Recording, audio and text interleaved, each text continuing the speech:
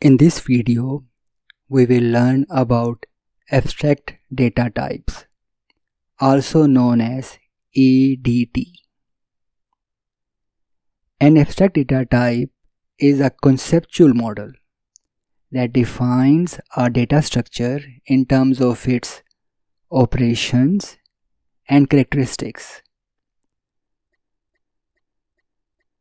while hiding or abstracting the underlying implementation details.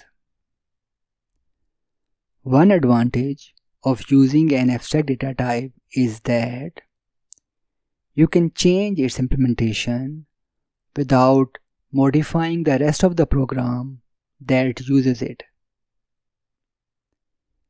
Another benefit is that a program can use an abstract data type based solely on its operations and characteristics without needing to worry about how it is implemented.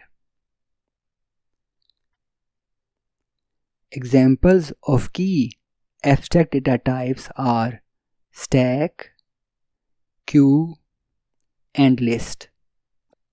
No matter what implementation we use for a stack, we know it will always follow a last in, first out principle.